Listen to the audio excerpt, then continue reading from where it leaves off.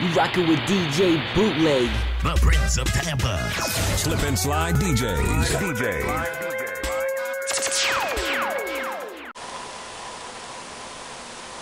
Yeah, buddy.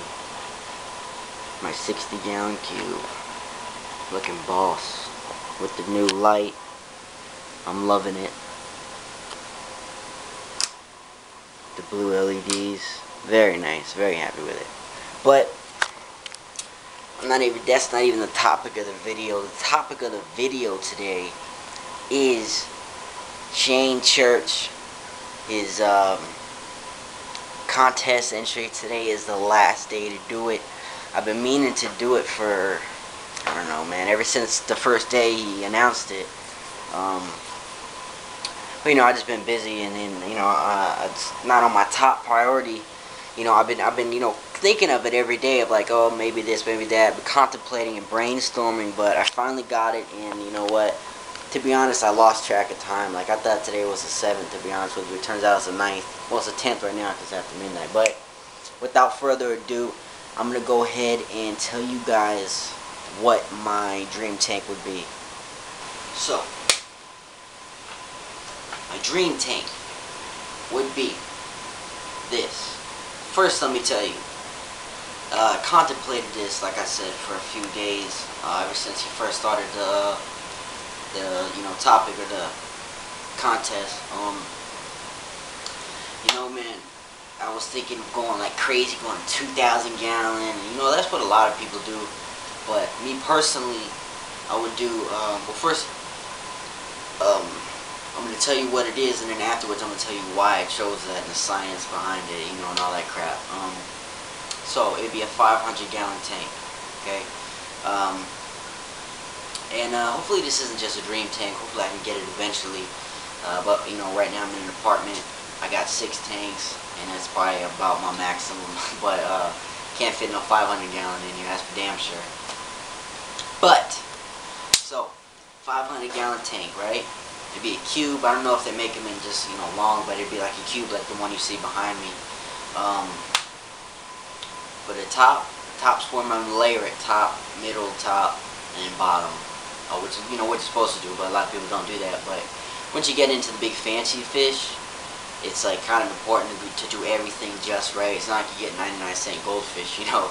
But yeah, for the top, I would definitely do about 5 Arowanas. Hopefully I'm saying that right. Silver Arowanas. These are awesome fish. Every time I go to my LFS, I'm always mesmerized by him when he gets them in. I'm like, yo, that's so cool, you know. But none of my tanks are adequate enough to own one. That's why I never had one. So get 5 of those. Those, you know, stay near the top. They're really active swimmers and stuff, is what I read. For the middle, I would get probably about 5 to 6 tinfoil barbs, as well as 5 to 6 silver dollars. Sorry, I blanked out there for a second. It's late, man. Like I said, I've been busy. Anyway, and those are my 2 set in stones. That's what I would definitely get.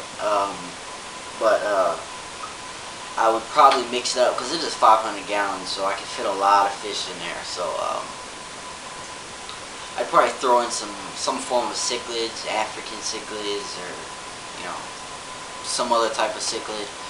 The ones that get, you know, good 7 or 8 inches. Just because, well, I'll tell you why later. I get it. I don't know, maybe 5 to 6 of those, just to see the compatibility and whatnot. But then for the bottom is I'd probably get about 4 to 5 clown loaches for like the bottom feeder area, and I would get the ones that are decently sized and matured, not young ones. Right about the ones that are like 7 or 8 inches, somewhere around there. And for the algae, definitely get a Precocimus, probably about a 7 or 8 inch one, whatever, like a foot, whatever. Because you can never go wrong with a Precocimus, boy. Those are like universal fish. Let's see, I think that's about it. Oh, and also I'd probably get some form of catfish. Like the big catfish with the big mouths, the wide mouths with the big long whiskers and stuff. I'd probably get that too. One of those. I don't really know the name of that, so you gotta excuse me. Alright, and now for the science behind it, if you will. The logic behind it. Oh, wait. First, I would also have a ton of live plants, and I would layer them in which it would be, like I would have the real tall swords in the back, like I'm doing with this tank. A real long plants, and then I'd have the medium plants, and then I'd have the small, like crypts or something like that, up in the front. And the substrate would be sand. I'm starting to get the whole kick of the sand thing. I changed my African cichlid tank to 55 gallon to from gravel to sand. I have a video of that if you want to check that out.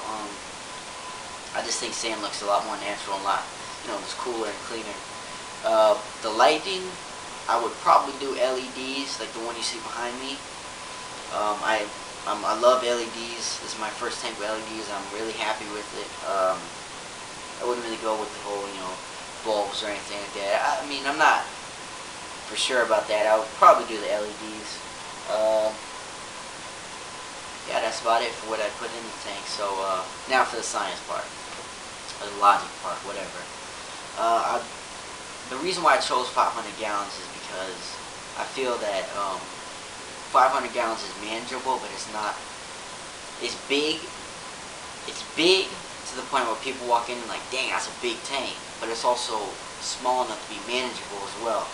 So, like you can go 1,000 gallons or 2,000 gallons, because I see a lot of people doing it in contests like this.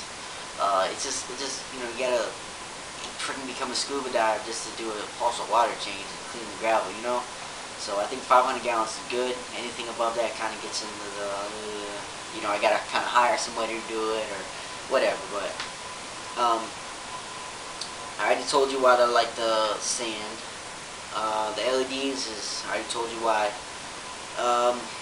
Arowanas is because they're top swimmers. Like I said, I wanted to layer it. And also, it is awesome fish. They have a lot of personality from what I saw. They get big. They get fill the tank very nicely. Tinfoil barbs and the silver dollars. They're cool fish. They don't get huge, but they're like nice and tall and not really wide, but just tall. And they couldn't really fit in Arowanas' mouth, so they probably wouldn't get in any trouble. Cichlids are always cool. They always have beautiful coloring. Also, they're kind of like aggressive, but they don't really, in a big tank like that, I don't think there'd be any aggressive issues. Also, they get big too, so they wouldn't fit in Arowanas' mouth. And the clown loaches, because I need a bottom feeder, and they get pretty decent size. They're semi-aggressive, but they also have really cool markings on them. That, like the, zebra type thing. Catfish are awesome. Every time I go into the LFS, I always see this huge catfish. He's got it on the ground, in like a tank on the ground. It's awesome. I don't know what it's called or anything, but also for the bottom. And the Cosmos, like I said before, they're universal fish. They deserve to be in any tank, any size tank, except for like a 10 gallon. But anyway, yeah, I mean, that's about it, guys. I mean, appreciate the love, appreciate you guys watching. Shout out to Shane Shirts, check out his videos. Even if I don't win, it's all good, baby. I just like talking about fish tanks. That is a good topic. Probably gonna do the same once I get to about 500 subscribers. So hit the subscribe button. I will leave you with my beautiful cube. Look at this. Look at that, man. Look at these good fish in there. Anyway, guys, appreciate you watching. And yeah, God bless. Got 10 bags of sand. I'm going to be transferring this tank to a sand